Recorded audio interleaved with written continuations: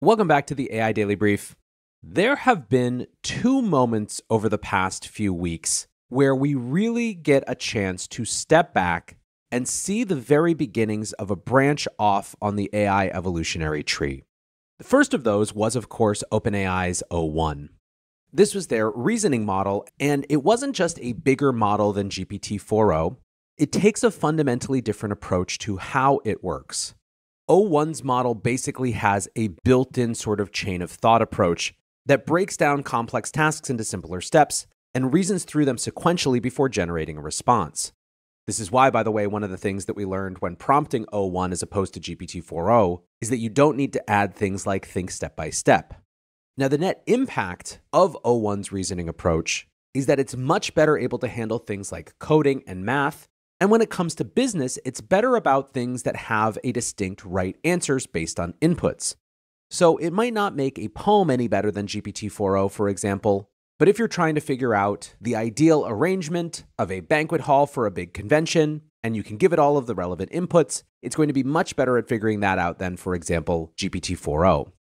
And while the difference is subtle, the important thing, like I said, is that it represents this branch off of the LLM tree, where we are moving subtly but surely into a new reasoning era, which is, of course, in and of itself, the beginning of a new agentic era. OpenAI also recently shared their stages of artificial intelligence.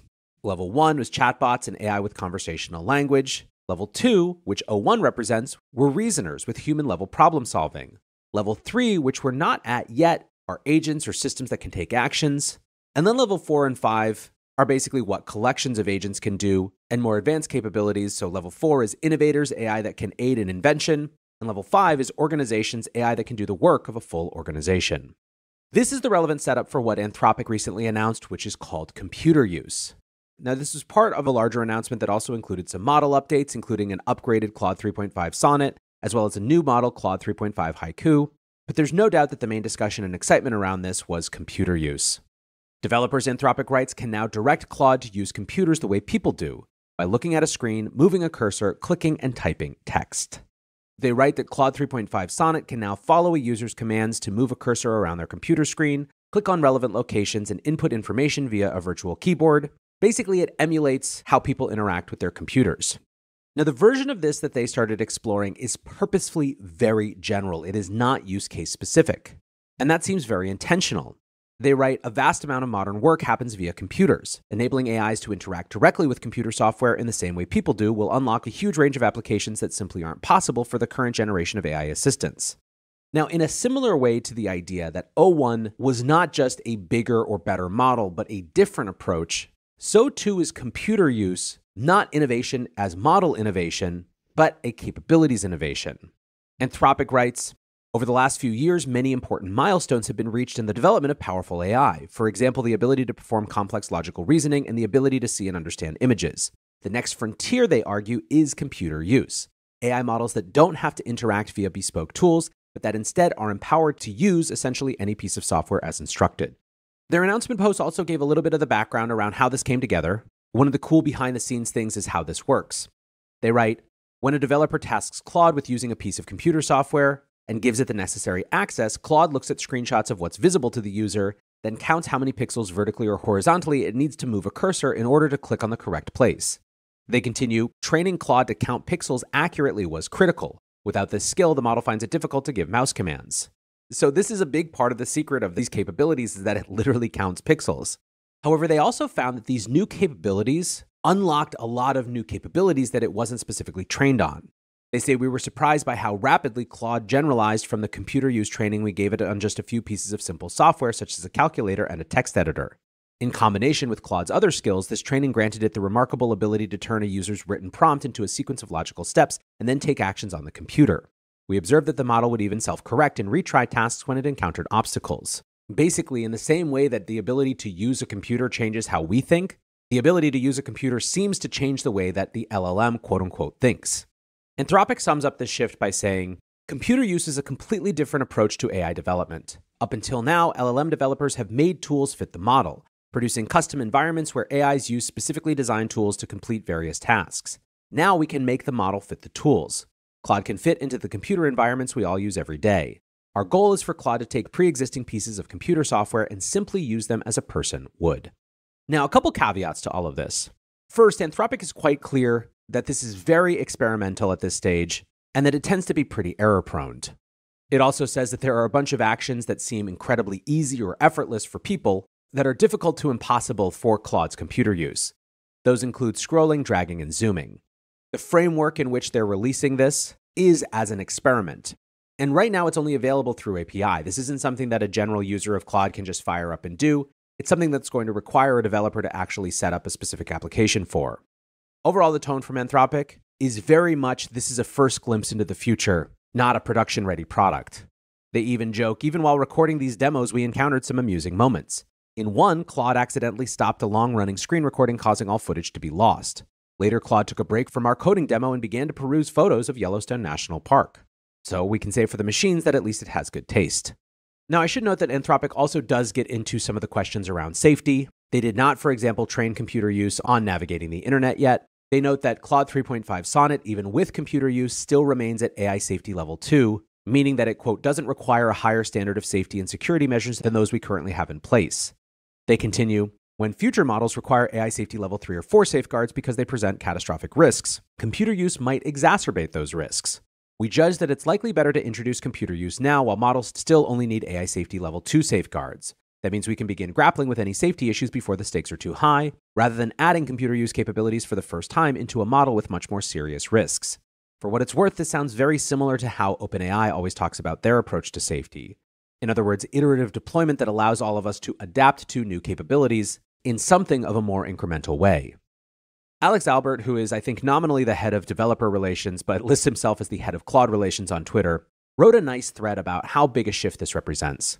He writes, computer use is the first step towards a completely new form of human-computer interaction.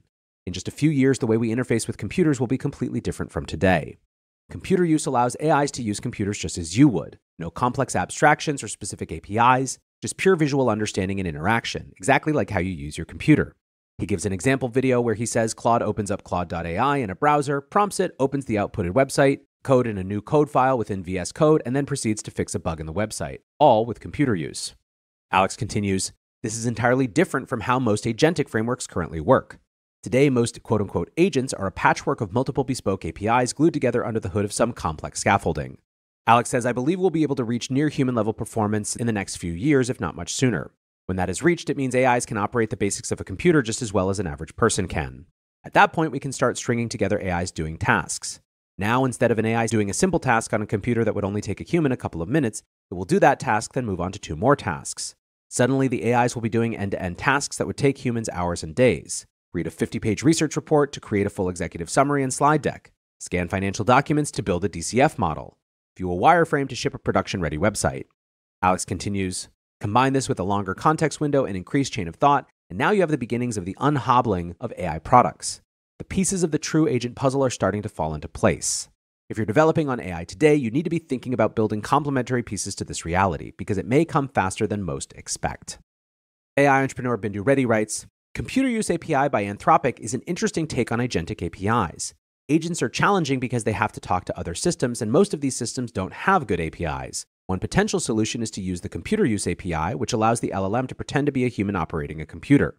The biggest issue with this approach is security, but it's not insurmountable. Now, what about the use cases that are available right now? Obviously, there's a lot of talk about things in the future, but what can computer use do at this moment? Well, once again, Alex Albert writes, fun story from our time working on computer use. We held an engineering bug bash to make sure we found all the potential problems with the API. This meant bringing a handful of engineers in a room together for a few hours. We were hungry, so one of our engineers' first computer use requests was to ask Claude to navigate to DoorDash and order enough food to feed a group of people. About a minute later, we saw Claude decide to order us some pizzas. Alex Volkov, an AI evangelist with Weights and Biases and host of the Thursday AI podcast, writes, mind officially blown once again. This computer use Claude demo from Anthropic didn't work for me, so I just asked it to fix itself, so it did. Kalen KS writes, Anthropic recently released Computer Use API with which developers can direct Claude to use computers the way people do. He then shares a video around how he set up computer use to use the Firecrawl Dev API to gather information and fill out job applications. Michel Catasta, the president at Replit, writes, I can't tell you the last time I was so excited to see a new AI capability in action. We plugged in Claude Computer Use and Replit Agent as a human feedback replacement, and it just works. I feel like it won't take long until our agent will become fully autonomous. Now, Replit had some advanced access to this, so has had a little bit more of a chance to experiment. To the extent that there was any skepticism, it was not about the long term, but about the very short term. Joe Mueller, for example, responded to the announcement, asking, is this just a faster horse? Developer Tony Gee writes, first look at Anthropic's Claude computer use demo. Feel like it's cool, but kind of underwhelming and definitely not cost effective yet. 150,000 tokens just to visit and navigate through a couple sites. Either the models have to get much cheaper or your use case has to be insanely valuable. Or am I just missing something? Others are concerned about just how much change we're going to go through. Elena Alfaro writes, the new computer mode by Anthropic is the beginning of an era where we humans will stop understanding software. The interfaces we have today will become useless. Now, I think it's a valid concern, but also an open question. How much and in what specific ways does it matter for us to understand interfaces? And like I said, there is a ton of experimenting already happening. Stetson Blake writes, if this is the slowest and cheapest that agentic automation will ever be, we're in for a wild future. I tried a few different tasks, one involving administering my Facebook group's posts and declining and accepting member requests, which it did great at. I tried booking a haircut. It seemed to work, but hit API rate limit. Did the make yourself a website thing from the demo, and it cooked. Ultimately, Chubby on X summed up a lot of the sentiment when they wrote, this is so huge. Today we entered the era of agents. First Microsoft, now much more so Anthropic. Today marks a new step in the direction of AGI. Your move, OpenAI, Anthropic is in the lead. Makai Morin writes, the dawn of truly agentic AI is upon us. While today we're seeing the early stages of APIs enabling models to interact with systems, we are rapidly approaching an era where intelligent and autonomous agents will be deeply integrated into our operating systems, serving as intelligent assistants that can truly understand and execute our intentions. I have long maintained that the future of computing isn't just about smarter algorithms, more parameters, or improved tuning. Rather, it's about intelligently automated systems that can actively engage with our digital environment. The recent advances in multimodal models and computer interaction capabilities are just the beginning of a new trend.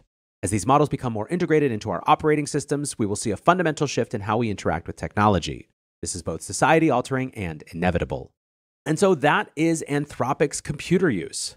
Still nascent, yes. Still limited in what it can do. But as with O1, another break off the branch of the evolutionary tree of LLMs and AI, and another step towards a very different agentic future. That's going to do it for today's AI Daily Brief. Appreciate you listening as always. And until next time, peace